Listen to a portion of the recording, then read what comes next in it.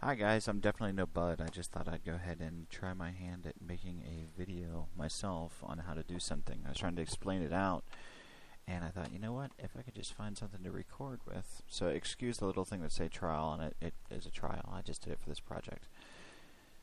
So again, the thing you're wanting to do is, type something in text with centerline, like at this point just test.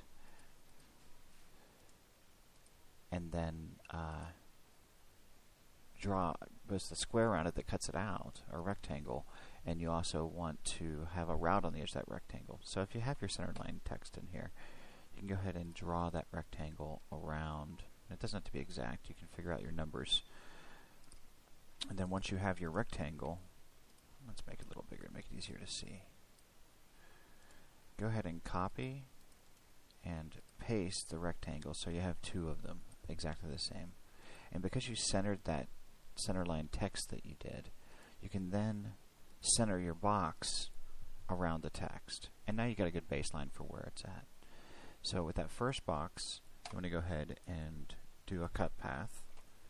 And again, on your cut path, all these tabs are doing is telling you how many the minimum number of tags is and how big they're going to be. For the max pass depth, I especially on 3/4 of an inch material, I always suggest going through in multiple passes. 0.26 seems to work really well for me. It doesn't, or touch wood, has never broken any bits.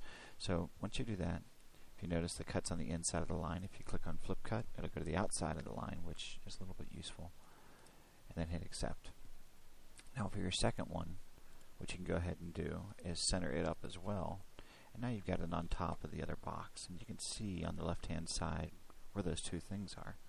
So if you go into that, you can go ahead and select your bit, find your 90-degree view bit, select your depth. Now again, that 0.375 of an inch is going to be the max depth up to this V group bit. If you go any deeper, you're going to get an edge around it, which might be what you're looking for, but in this case, let's not. Let's go ahead and go for 0.375 of an inch. And another thing I really suggest on something like this, especially if you're using tear-out prone wood, is to go ahead and set a max path depth on this.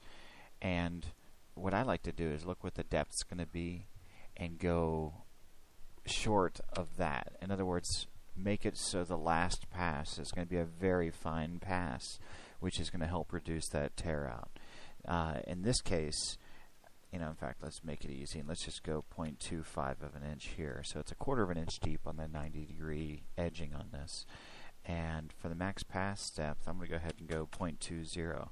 So what that does is it means it's going to cut the first pass at 0.2 of an inch, and then it's going to come back and do one final pass, which shall be a really fine one. So that's it. You go ahead and click that in there, and you can see it's gone ahead and created the edging around your board, and it will cut it out as well. So I hope this helps, and again, Bud, I'm not trying to infringe on your space there, man. I have learned so much from you and hope that I can give a little back. Thanks again. I'm going to go help my wife plant some flowers.